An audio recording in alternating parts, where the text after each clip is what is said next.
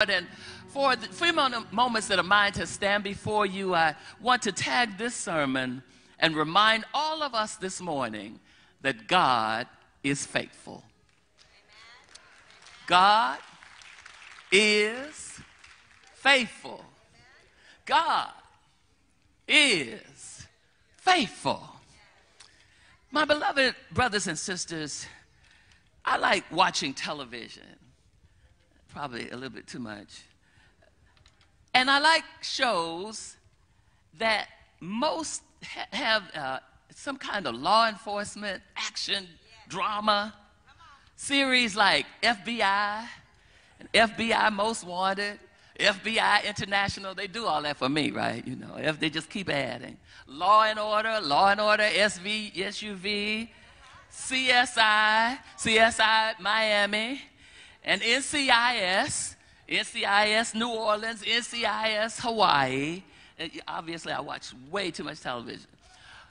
But they are all filled with law enforcement, action, shoot them up, catch the criminal, you know, and take the bad guy to jail.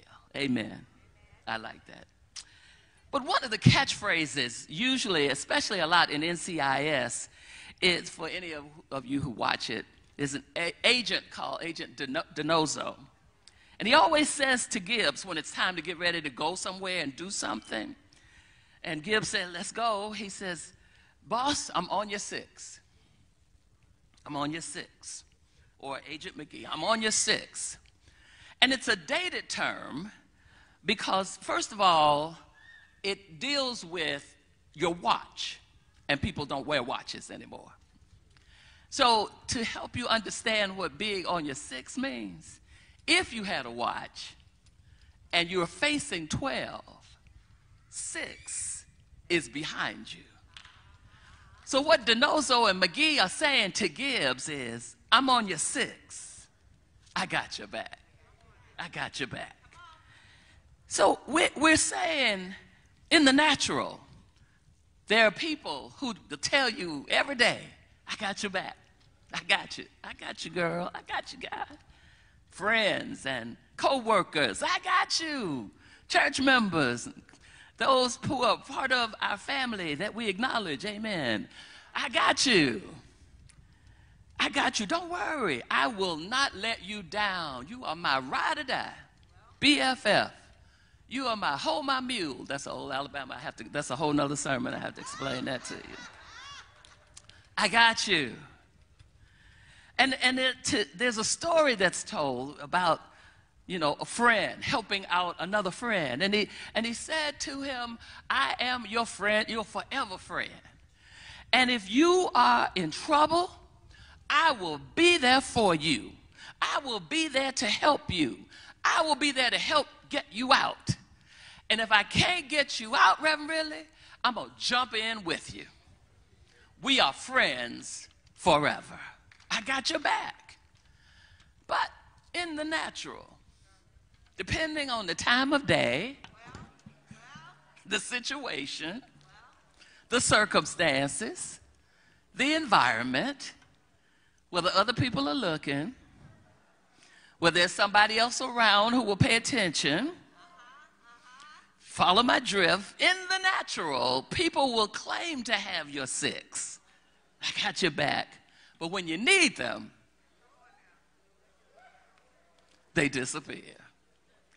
However, in the supernatural, when we think of what God has already said to us, we know God always has our back. In the supernatural, Psalm 27 says, even when our mother and father forsake us, then the Lord will lift us up. So we know that God is faithful. God is always on our side. God will never leave us or forsake us. His track record of being our BFF is perfect. Every time we call, he is there. Every time we need him, he is there. Every time we whisper his name, Jesus, he comes to see about us.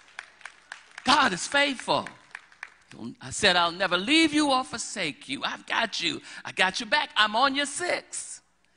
And God says, you can count on me. I have a plan for your life, a perfect plan. And I'll provide all of your needs even before you ask them, because I know everything about you. I'll put your enemies in their place and put your frenemies in their place too. God is faithful. But our text reminds us today, one thing we can count on is that if God is for us, who can be against us? Who can stand against what God has told us to do? Who can stand against God's plan for your life? If God is for us, who shall we fear? Who can do anything against God's elect? If God is for us, then who can block our blessings when God is pouring them on us each and every day of our lives? If God is for us, who can stop the anointing and the favor of God that's all over you and all over your family and all over your children, all over your work, everything that you are doing? If God is for us, who can stop you from moving forward, stop you from getting the promotion, stop you from moving into the things of God? If God is for us, who can throw rocks and hide their hand? If God is for us, we put our hope in the Lord, because if God is for us, there's nobody, nothing that can separate us from the love of God, because he promised us in Malachi that he would open the windows of heaven, pour all blessings that we won't have room enough to receive. He promised us in Lamentations 3:22 and 24, through the Lord's mercies we are not consumed, because his compassions fail not. They are new every morning. Great is thy faithfulness. His promises are yes and amen. His sovereign track record is perfection in our lives. We may not understand it, but whatever God is doing in your life, it's perfection. His word gives hope to the desperate, strength to the weak, perseverance to the weary, reassurance to the troubled, encouragement to the downtrodden. God is faithful. So we have to trust him and know that he has an inexhaustible supply of everything. Everything that you need, God has it. Love, power, blessings, compassion, goodness, mercy, favor, whatever it is you need from the Lord, he already has it. We also know that our faith is born out of our test, our trials, our pain, and our tragedy. But the good news is that faithfulness comes from trusting God and knowing that he will be with us. Faithfulness reassures us and requires us to submit our ways to God, realizing that we need a Savior and that he is in control of all our lives. Thessalonians 3:3 says, but the Lord is faithful, and he will strengthen you and protect you from the evil one. Isaiah 25:1 says, Lord, you are my God. I will exalt you and praise your name, for in perfect faithfulness you have done wonderful things planned long ago.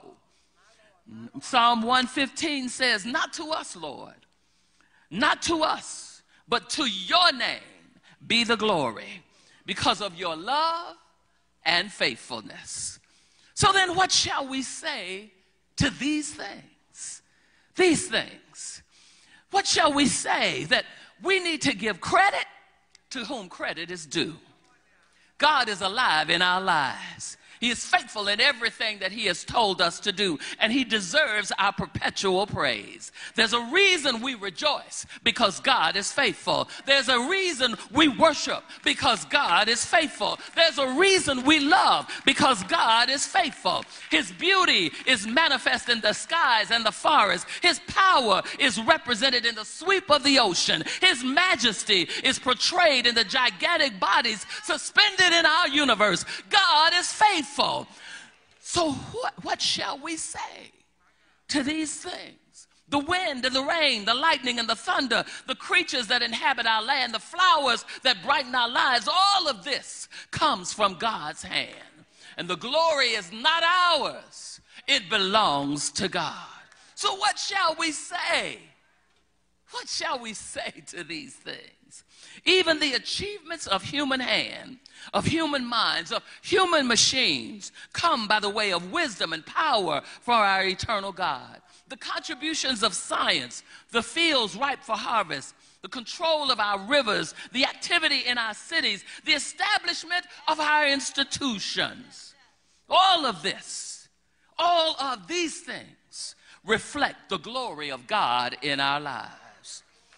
So we know, because we've already seen the evidence of God, the miracles that he's performed in our lives each and every day. So even as a people, we know that God is faithful. Because today, my brothers and sisters, is August 28th. And we know that 59 years ago, today, was the date of the celebrated and renowned March on Washington. And we know it was the most well-orchestrated, nonviolent, peaceful protest known in history.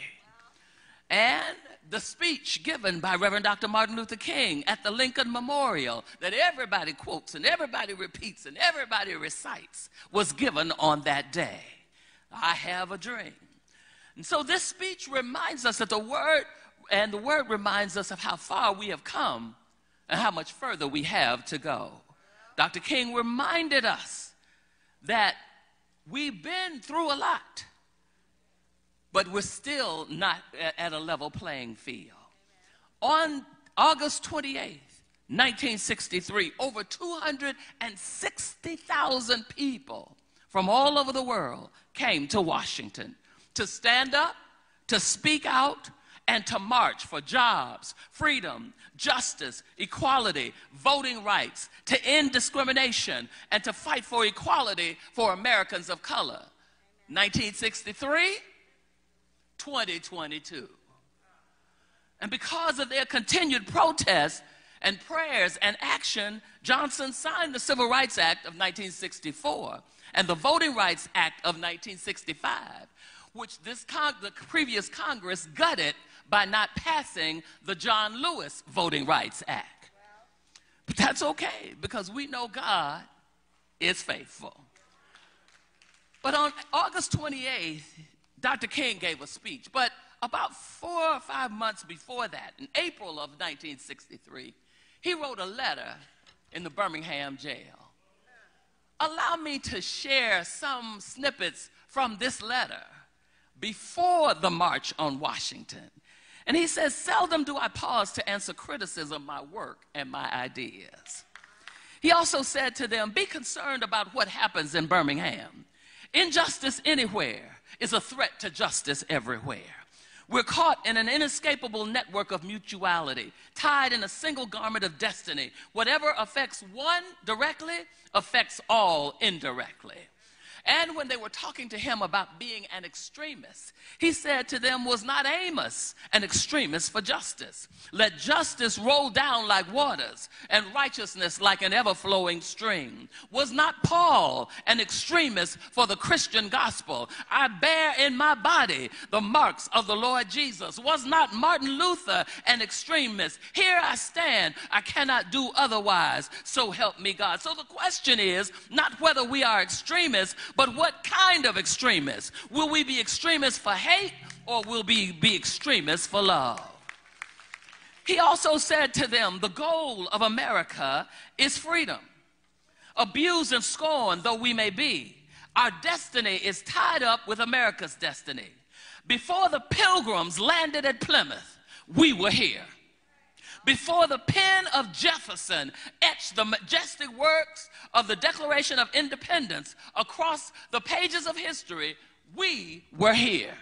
For more than 2 centuries, our forebears labored in this country without wages. They made cotton king. They built the homes of their masters while suffering gross injustice and shameful humiliation. And yet, out of the bottomless vitality, they continued to thrive and develop. If the inexpressible cruelties of slavery could not stop us, this opposition will surely fail today. 1963. He said, "Perhaps it is easy for those who have never felt the stinging darts of segregation to say, you need to wait.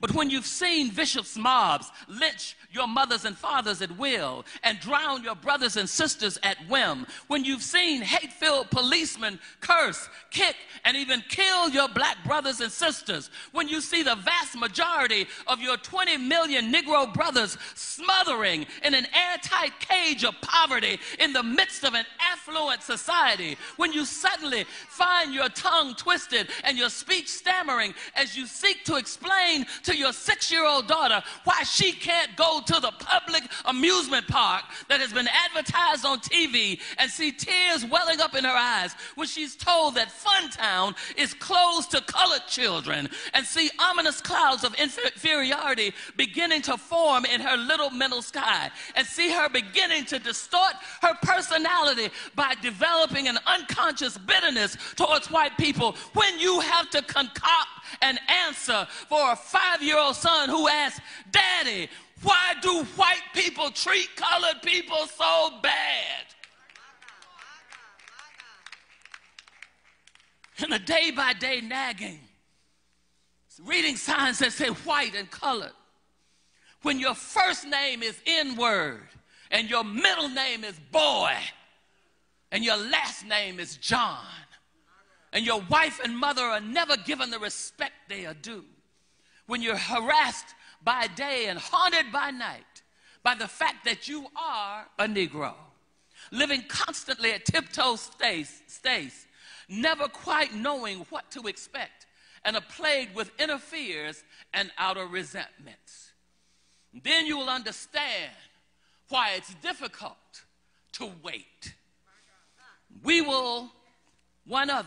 said, we will have to repent in this generation, not merely for the hateful words of actions of bad people, but for the appalling silence of good people. We must use creativity and the knowledge that time is always ripe to do right. Now is the time to make real the promise of democracy and transform our pending national elegy into a creative psalm of brotherhood. Now is the time to lift our national policy from the quicksand of racial injustice to the solid rock of human dignity. That was 1963. And you can change the day and time, and it's what we're enduring right now. But we have to understand also, my brothers and sisters, that now is the time for us to know that God is faithful. Now is the time for us to know that we are more than conquerors through him that loves us. Now is the time for us to study, to show ourselves approved, to stand up and be those who are chosen by God, to have stability in our character and nobility in our name. Now is the time for us to put our trust in God. Now is the time for us to share our faith with one another. Now is the time for us to encourage each other to do what God has called us to do in this generation. The word says, I prayed that your faith will not fail. So now is the time for us to get up, as Peter said, and make your calling and your election sure. Now is the time, because in 2022, what are those things that we are so afraid of? What are we afraid of?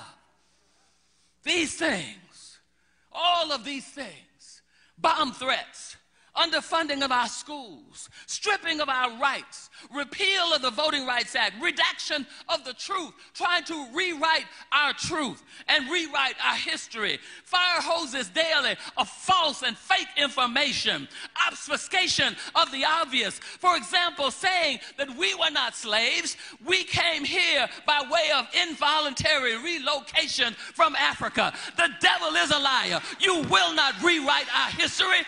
We will tell our children what you did to us, what you did to our ancestors, to our grandmothers and great-grandmothers and great-grandfathers.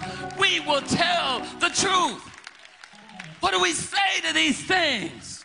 These things, when we see the crisis of death, the calamities of life, the intrusion of the orange man and all his minions. The devil is a liar. We will stand for truth, for justice, for righteousness, because God is faithful.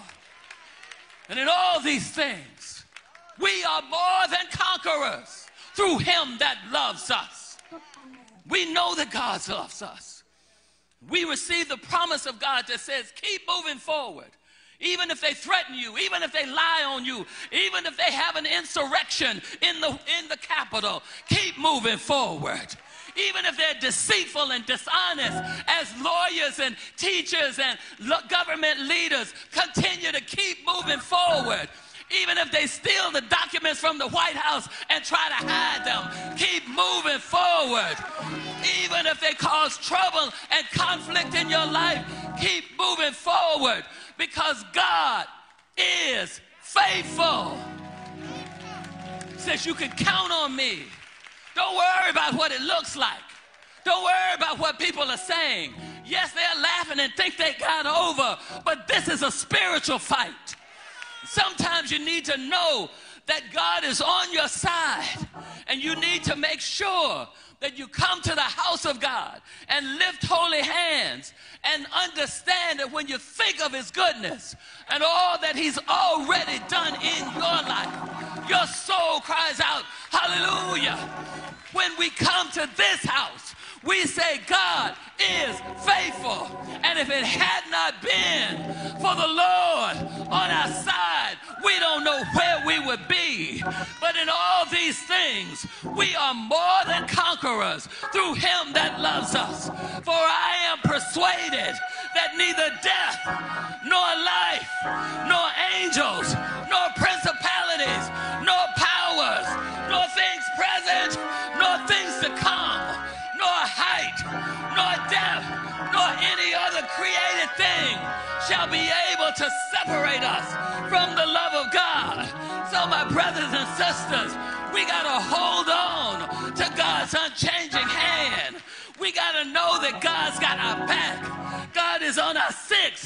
God is with us. God has made ways for us. God has opened doors for us. And God will give you strength for the journey. I am who God says I am. I know what it might look like, but I also know that I owe him praise for all that he's done. I owe him praise for every hole he has dug me out of. I owe him praise for every opportunity. In spite of my sin, he still keeps blessing me. In spite of when he told me to go left, I went right, but he's still blessing me. He sends an intervention of angels to watch over me. And so just like Shadrach, Meshach, and Abednego, who told Nebuchadnezzar, you can throw us in the furnace all you want, but our God is able to save us. So we got to receive that this morning, that God is faithful. God is able to do exceedingly, abundantly, more than we are able to ask or think. So we got to rise up and do what God has called us to do. We got to be those chosen ones who know that the Lord is my light and my salvation. Whom shall I fear? The Lord is the strength of my life. Of whom shall I be afraid? We will not be intimidated. We will not believe the lies, but we will march. We will march and we will vote. We will march and we will vote. We will protect our rights. We will protect our freedom and know that God is on our side. Romans 11:12 says, rejoice in our confident hope and be patient in trouble, but keep on praying. So we know prayer changes things. Prayer changes situations. Prayer changes circumstances. Prayer gets you closer to God. Prayer allows you to have that conversation way down deep on the inside that says, God, I need you. I need you right now. So we have to know God is faithful, Ebenezer. God is faithful over a few. He said, if you're faithful over a few things, I'll make you ruler over many. So it says to us today as we prepare to leave this place, I got a feeling everything is going to be all right. I got a feeling everything is going to be all right. The Holy Ghost told me everything is going to be all right because God is faithful. He walks with us. He talks with us. He tells us that we are his own. God is faithful.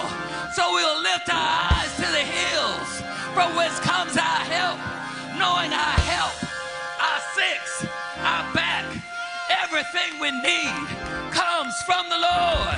So we will leave this place knowing we can't give up now. We've cried too much. We've sacrificed too much. We've given too much to give up now. Nobody told us that the road was going to be easy. But I know God did not bring us this far to leave us now. So understand and receive in your spirit, God is faithful. Give him praise. Give him praise for his faithfulness to you. Tell your story. Share your testimony. Let somebody know what God has done in your life. Hallelujah. Hallelujah. Hallelujah. Be strong in the Lord and the power of his might. God is faithful. God is faithful.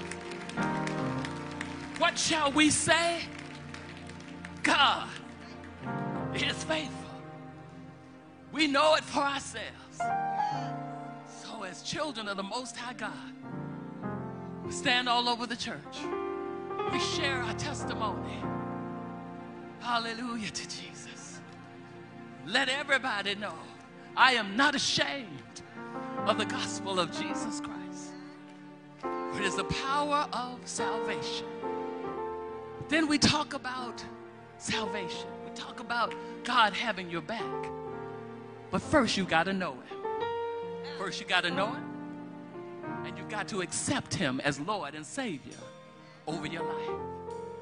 So we stand today, hallelujah, all who are able to lift their hands and say, thank God I'm saved. Thank God I'm saved. Oh no, you need to be excited. Thank God I'm saved.